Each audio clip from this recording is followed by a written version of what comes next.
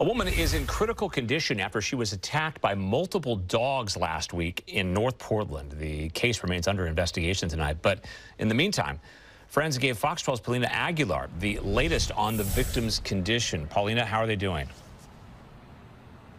Well, Pete, she's not doing too well. Matoka Patri's in the ICU here at Emmanuel Legacy, where I'm told she'll be here possibly for another month or two.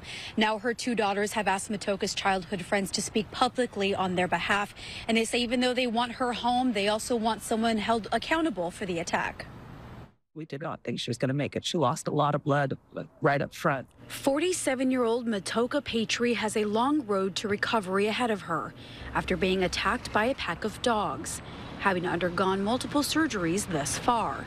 And then when they have to rebandage her, it takes like nearly 4 hours because they have to, it goes, it's head to toe. It's all the way down to her toes. There's bite marks. There's wounds all over her body. On July 15th, Portland police arrived at North Columbia and encountered what they called a chaotic scene after Patri was attacked by 8 dogs while out on a walk. She lost an arm.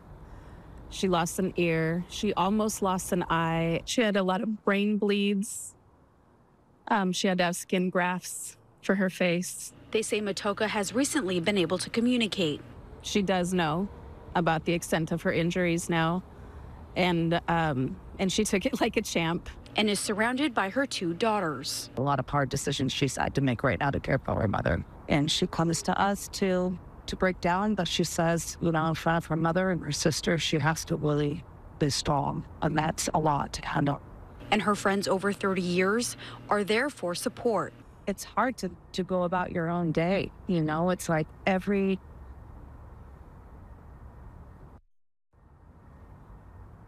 it's like you just start to go through all of the memories that you have with this person, and it's hard for you to go about your own day because that's all you can think about is how precious life is and how she will never be the same again. Police say the attack happened at a homeless encampment, and her friends say they want someone to take responsibility.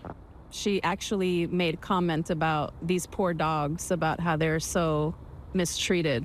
Who is regulating that there are camps of the cops in a homeless camp on the side of the road? Like, who's going to be held accountable for that? Like, because this could have happened to anybody.